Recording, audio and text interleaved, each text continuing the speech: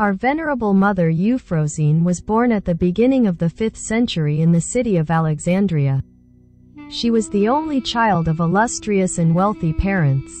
When she was 12 years old, her mother reposed, and so the girl was raised by her father, Paphnutios, who was a very devout Christian. He was in the habit of visiting a certain monastery, where the Igoman was his spiritual father.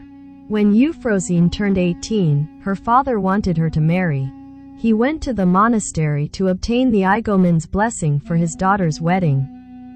The Igoman talked with her and gave her his blessing, but St. Euphrosyne longed for the monastic life. One day, she gave away her possessions to the poor, and then she snuck out of the house.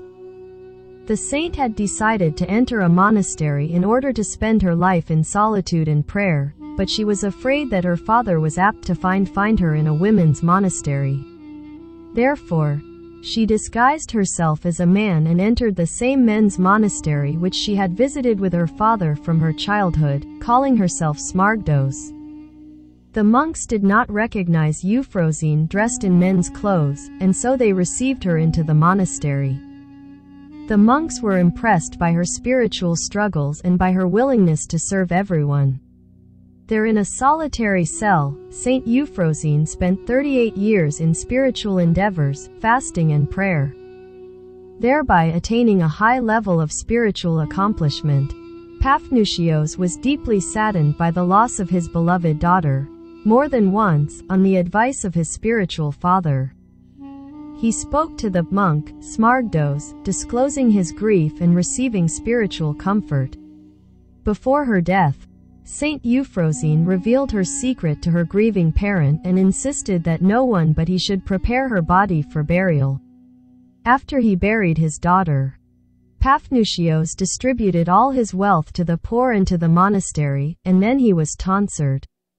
For 10 years, until the time of his own repose, he labored in his daughter's cell. By her life, St. Euphrosyne reminds us that we must renounce worldly passions and live soberly, uprightly, and devoutly. Titus chapter 2 verse 12.